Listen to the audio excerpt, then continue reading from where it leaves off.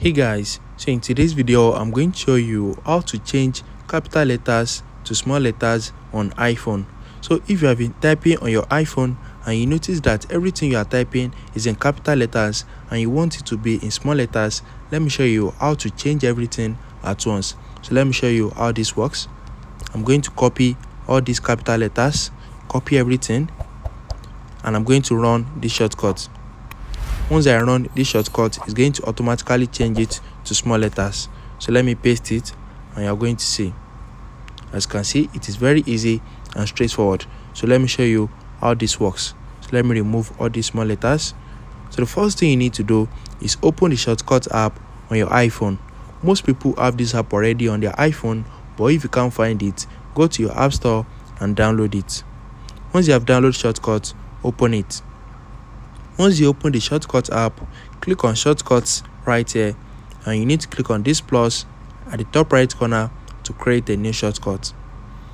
After that, click on add action and you need to search for change case. Once you search for change case, you are going to see this option, so click on it. If you can't find it, go to your settings and update your iPhone. So let me click on change case. Once you click on change case, you are going to see change text to uppercase. So click on this text and you need to scroll in this menu and select clipboard.